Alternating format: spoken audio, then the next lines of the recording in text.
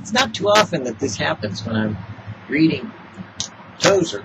I see it somewhat in my utmost for highest, but every work of compilation, like say this, sometimes is a what we call an aggregate. An aggregate is taking different compounds and putting them together to create something stronger in its combined form than what it was separately with the pieces outside of it. And sometimes in books, people will take the writings of some author and take excerpts of it that appear to be similar or somehow fit, and then they'll cut it up and put it into, collections, which, like this, is a collection, a daily devotional. And it'll seem to make sense at the time, or sometimes it just doesn't go for it. In this one, I'm just going to read today's Tozer and then comment on it, because obviously in what's being shared, Tozer is referring to something that occurred in his day, which wasn't that long ago. It was in our century. And he knows what he's talking about, but unfortunately the commentary needed the rest of the sermon to make sense of what he's talking about. And it's not there, so we'll just go with what we normally do and commentary on what God inspires us to say. Jesus asks us to love the unlovely. No man has seen God at any time. If we love one another, God dwelleth in us, and his love is perfected in us. 1 John 4:12. In his earthly ministry, our Lord Jesus loved babies, publicans, harlots, and sick people, and he loved them spontaneously and individually. The person who claims to follow Jesus cannot afford to do otherwise. A peril always confronting the ministers is that he may come unconsciously to love religious and philosophic ideas rather than saints and sinners. It is altogether possible to feel for the world of lost men the same kind of detached affection that the naturalists Fabre say felt for a hive of bees or a hill of black ants. They are something to study, to learn from possibly, even to help, but nothing to weep over or to die for. Where this attitude prevails is soon often leads to a stilted and pedantic kind of preaching. The minister assumes that his hearers are as familiar with history, philosophy, and theology as he is, and so indulges in learned allusions and makes casual references to books and writers wholly unknown to the majority of people who listen to him, and mistakes the puzzled expressions on the faces of his parishioners for admiration of his brilliance. Why religious people continue to put up this sort of thing, as well as to pay for it and support it, is beyond me. I can only add it to the long list of things I do not and probably never will understand. I like what he says, because I kind of get it. There's a lot of material out there for ministers and preachers and pastors and elders and deacons to use, like pulpit commentary, or they'll even pull a book like Tozer and use a quote from it. There's even a format nowadays, for expositional teaching that you give, a dissertation of, reading through the scripture. Then you go back through and you identify certain passages and what it points to and how it fits historically in the scripture as well as in the Bible, the book. Then you make a personal application to it. Then you get the idea. It just goes on, and it's a nice idea, but it's not what Jesus said. Jesus said, hey, look, if they're going to bring you before magistrates, come on now, people are like magistrates. If they're going to bring you before magistrates and elders and deacons, whatever, don't worry about what you're going to say, because at the time that you say it, the Holy Spirit will give you the words that you need to say. And frankly, that's what I do. Maybe I look stupid, I'm not sure. But I think, that there's a certain cohesiveness to the presentation of the material that I've been giving, that so far in what I've been doing in presenting the Word of God in the Open Bible and in Hebrews Explained, and in, I'm trying to think of the other video that I'm doing, about just straight scripture and sharing the Word of God. Open Bible, Hebrews Explained, And I think one other one, but I can't even think of what it is right now. That's funny. I don't do that many recordings, do I? Oh well.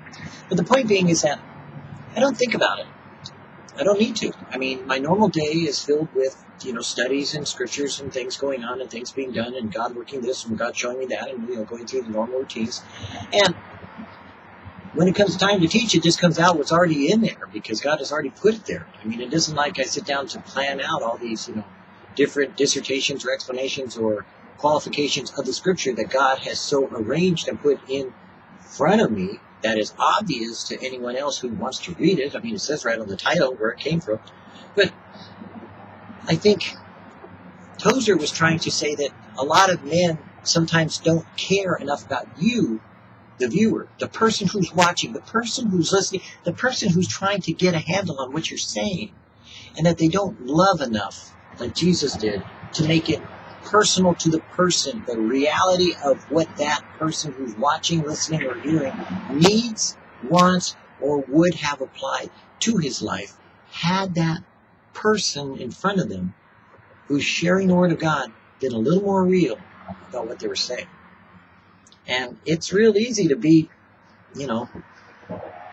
so theologically minded that you're no spiritually good. Hey, that sounds like a new quote. Give it to me credit. God did it. But yeah, I mean, come on. Don't you see that at times that sometimes some of these guys sound so theologically minded that they are no spiritually good? Or even worse, they're so spiritually minded, they're no personally good. In other words, they get so spiritual about so spiritual things that personally it goes right over your head. And it has no personal contact with you. It doesn't connect the dots for you. It doesn't make you feel like you're being spoken to. I know I've run into that. Maybe you have. But another point that Tozer made at the beginning was love. Loving the publicans. Loving the sinners. Loving the child molester. Did it say child molester? Loving the New Agers. Do I have to love the New Agers?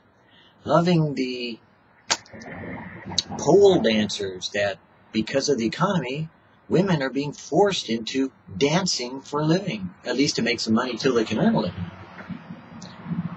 Is that what he's talking about?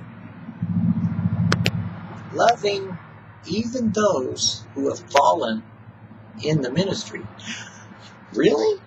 Yeah, I thought we would just condemn them to hell and walk away from them.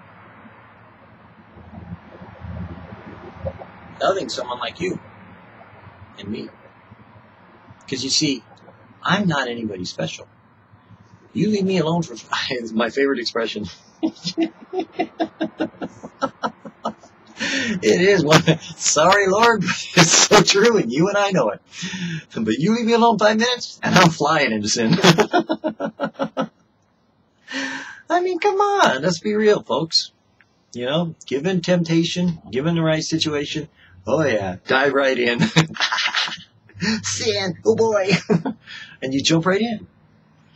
But at some point in time, you go, sin, oh, it looks so good. Man, those consequences really are starting to wear on me. It's really starting to hurt more than it's worth feeling good for a little while. Because, man, sin is fun to start with, But boy, after a while, you know what? It seems to catch up with you. Bam, man. When those consequences hit, oh, boy. Kind of like taking the credit card and going out and charging everything, but finding out what the bill is at the end of the month. Or finding out that you don't have a credit card because you overcharged. Well, I hope you don't overcharge grace. But you see, we who are spiritual ought to bear one another's burdens. So if we are knowledgeable of the Word of God, then we know that Jesus took upon himself the sins of the common people. He took upon himself your sin. He took my sin. And he didn't beat me up for it either.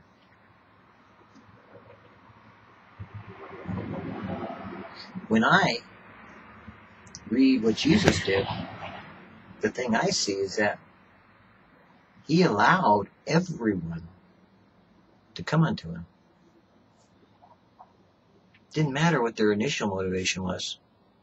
He answered straight to the heart and got to the heart of the matter. Maybe they didn't accept what he had to say and walked away, but they had the chance and the opportunity. And it didn't mean he didn't love them any less. As a matter of fact, it says he greatly loved that one man. Think about this. The one man who goes away from him and walks away sorrowful because he could not give up his riches, Jesus loved. Do you hate child molesters? Or do you hate the sin? Is the person caught up in a personal choice, or are they caught up in a addiction to the flesh, the lust of the flesh, the lust of the eye, the pride of life? Does the child molester need to be saved? Does the child molester need Jesus? Would you condemn a child molester to eternal punishment forever and ever and ever and ever? Torment day after day after day for eternity? Would you take a terrorist and torture them every single day after they've given you the information you want? After you know he has no more information, would you torture him day after day after day after day?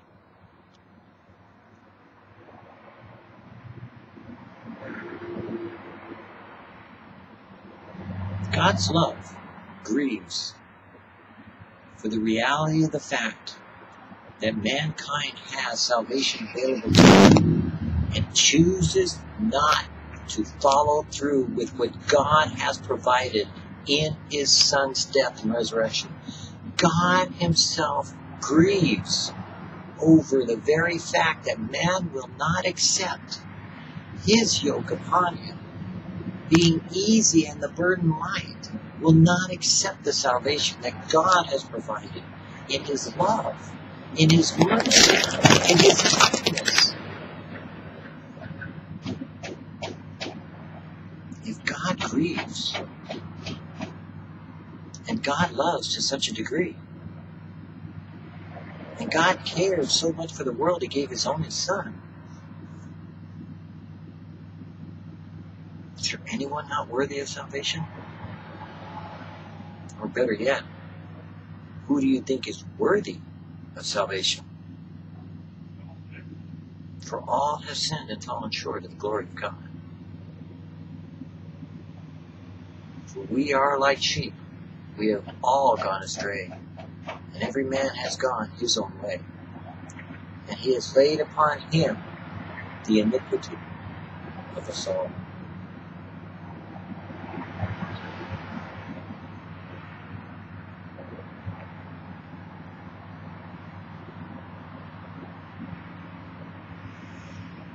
Who would you deny salvation to? Or who would you condemn to eternal, continuing torment?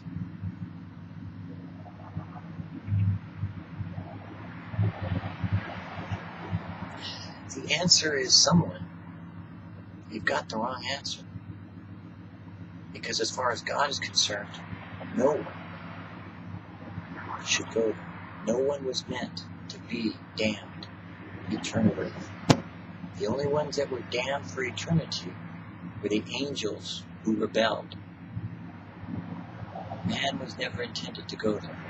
And man still is not designed or planned out or even made for eternal damnation and torment.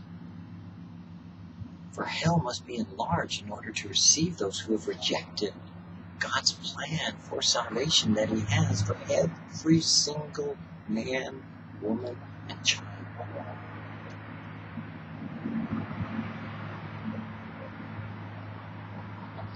Who would you send to hell?